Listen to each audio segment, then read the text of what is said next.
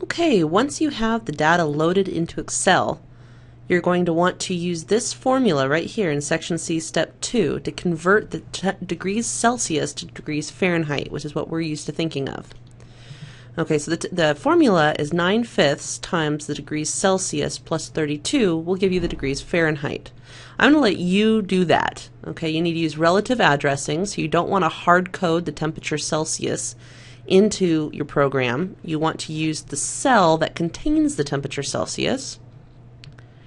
And when you're done, you should have something that looks like this with the temperature Fahrenheit for the very first day, very first temperature collection.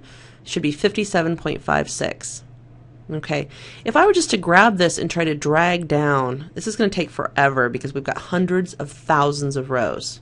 Okay, so I don't want to do that. What I want to do instead is select this cell, hit Control C, and then use the scroll bar all the way over on the right hand side to scroll all the way down to the bottom to that 194,000th row. Before I click down here, I don't want to click anything until I hold the Shift button down first, hold the Shift button down, and then click this last cell. And Shift click is going to select all the cells in between.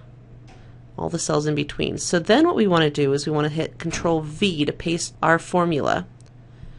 And it might take a second. There we go. And now that formula has been pasted down to all of these cells for every measurement taken over the last many years.